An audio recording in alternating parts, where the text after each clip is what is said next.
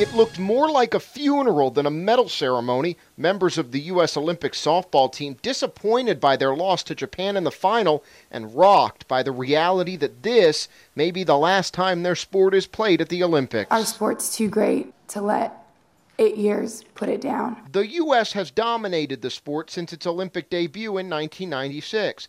That may have contributed to the International Olympic Committee's decision to drop the sport from the 2012 London Games. To bolster its case for reinstatement, softball needs to show the IOC that it has grown globally and that the rest of the world was gaining on the Americans. Thursday night's final may have shown just that. How will this affect our sport? We don't know. But all we can do is continue on and continue to hopefully put our trust in the IOC that they will make the right decision and put us back in for 2016. Japan denied the Americans a fourth straight gold medal behind the heroic effort of pitcher Yukiko Ueno, who pitched an astounding 28 innings over 2 days.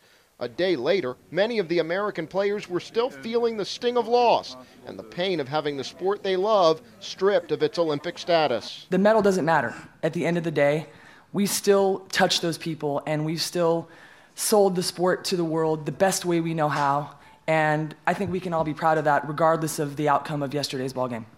Adding to the women's grief, a number of veteran members of the team will retire following these games. These are greats of our game and our best friends, and how can you put that into words? There may have been no words, but the 5 pair of USA cleats left behind in the dirt at home plate said enough. Jason Bronis, The Associated Press, Beijing.